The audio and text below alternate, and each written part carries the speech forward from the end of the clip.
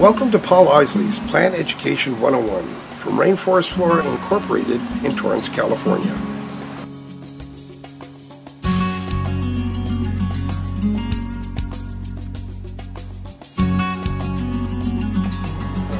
We're here today with Paul Isley of Rainforest Flora Incorporated. He's going to give us some help about how to take care of tillandsias, these wonderful air plants that his nursery grows. Hello, Paul. Hello, Barry, and welcome everybody for round 2 of our discussions on video.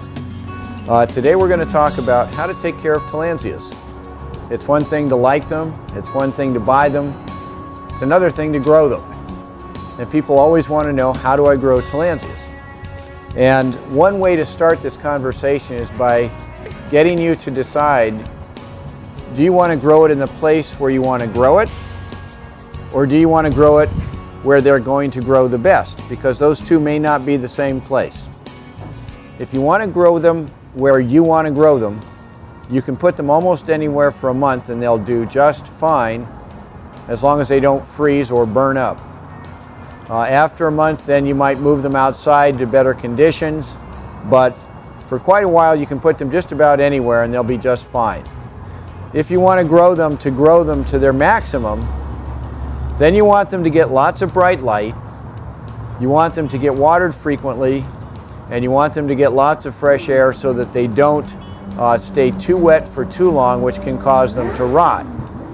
And so if you want to grow them where you want to grow them, if you have any leeway in your choice, like inside the house, try to put them near a window that gets lots of light. They'll do better for longer in that kind of situation. People are often told to mist these plants. Over the years, we've recommended to not mist the plants, because when you mist the plants, of course, it can work fine and the plants can grow great, but it can also not work fine. You can either mist the plants religiously and a little too frequently, and over time, the meristematic tissue at the bottom of the plant, where the leaves grow out from, that stays moist even though the plant looks dry, and the plant can rot. So that's not good, especially in the house where there's usually not a lot of ambient air moving around. They stay moist longer, so they can rot that way. Conversely, and the way most people have a hard time with the plants indoors, is that they don't mist them quite frequently enough. And what happens is, over time, you see how pinched the leaf edges are on this plant. What happens is, if they don't get enough water over time, the leaf edges curl up, and we'll show you a close-up here in a minute. And that's the sign that the plants are desiccating, they're dehydrating, they're drying out. So, misting will not fix that. The only way to reverse this process, and it's such a cool thing that you can do with the tillandsias, I mean, it's wonderful. You can take these plants and you can put them underwater overnight, 12 or 14 hours, take the plant out in the morning, look at it, and you won't believe it's the same plant. They just absorb the water over those hours and they completely rehydrate. If they do not, and the leaf edges stay curled up like this, it means that the cells suffered mechanical damage called plasmolysis, and they won't come back from that. However, the chlorophyll, the cells that photosynthesize and produce the energy for the plant, they're still there. So they will continue to do that, and over time the plant will grow new leaves, the plant will be fine. It's just that those leaves won't ever uncurl, but the plant doesn't die. So that's if you're indoors. Now if you want to grow your plants to the max, then the way to do that is to have them outside, like I said, where they get lots of light, they're watered frequently, they get fresh air, and they'll do great. They don't grow much when it's cold. If you live in an area that gets cold in the winter, if you live in the tropics, they just grow like gangbusters all year round. The quid pro quo for that, if you do live in an area that gets cold, if you're in the tropics, they don't get color. So there is a trade-off everywhere you are. And it's very difficult in the tropics to grow species like Tectorum, Straminia. There are species of tillandsias that are stunningly beautiful, but they don't do well where it's hot, real humid, and real wet. They tend to rot. So Barry, question number 2. Yeah, Paul, so is it better to water these in the morning, in the afternoon, at night? In general, I know it changes place to place in America, but isn't it better to water them in the morning? I don't know if it makes a lot of difference, but I do know that the leaves respire at night. That means they breathe at night. They bring in the CO2 and they let go of the oxygen at night. They're called CAM plants, C-A-M, crassulacean acid metabolism, so that their stomata stay closed during the day, and then they open at night and the gases come in and out at night.